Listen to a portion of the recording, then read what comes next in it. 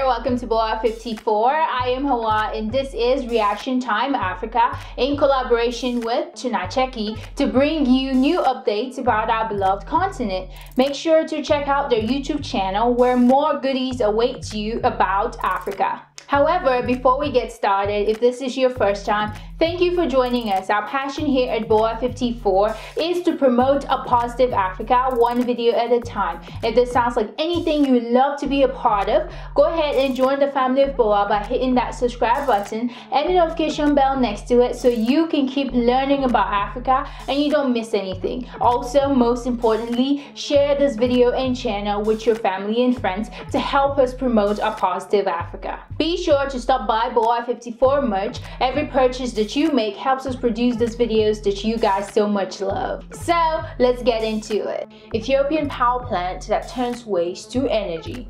The RIPI is a waste-to-energy plant located in Addis Ababa, Ethiopia. The plant was founded by Samuel Alemayehu and developed by Cambridge Industries Limited for Ethiopian Electric Power and Addis Ababa City Administration to handle waste in the city of Addis Ababa.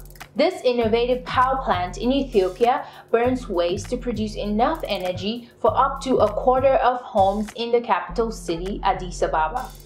The plant also produces water, eco-friendly bricks, and creates hundreds of local jobs. The global managing director and founder of the RIPI plant, Samuel Alemayehu, stated that the plant burns waste at 1,000 degrees Celsius, turning it into energy that moves the steam turbines, which in turn converts that to electricity. The processed matter becomes inert and therefore major pollution is avoided and prevented.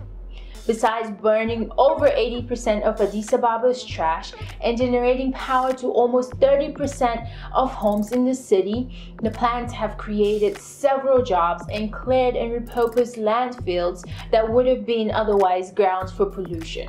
Currently, 1 of 2 people in Africa live in condition with no electricity. Here are some wise words from Mr. Alemayehu. I quote, "African cities have seen explosive growth in the past 3 decades and have outgrown the infrastructures planned for them. We believe these plants will create for African mega cities a modern multi-purpose infrastructure using new technology which will enable them to simultaneously dispose of waste, generate sustainable energy, clean and reuse water, recycle valuable resources, and generate industrial-grade STEM for use by other businesses, and most importantly, do all these things in one facility safely located within city limits," unquote. And to that I say kudos to the good work you're doing in Ethiopia and more to come for the rest of Africa. And that wraps it up with Reaction Time Africa. Thank you for watching and hit that like button if you've learned something new. Also, do check out our other videos on Africa and don't forget to check out Tunacheki where more content on Africa awaits you in the description box below. Be sure to check out Boa 54 merch. Every purchase that you make again helps us produce these videos that you guys so much love.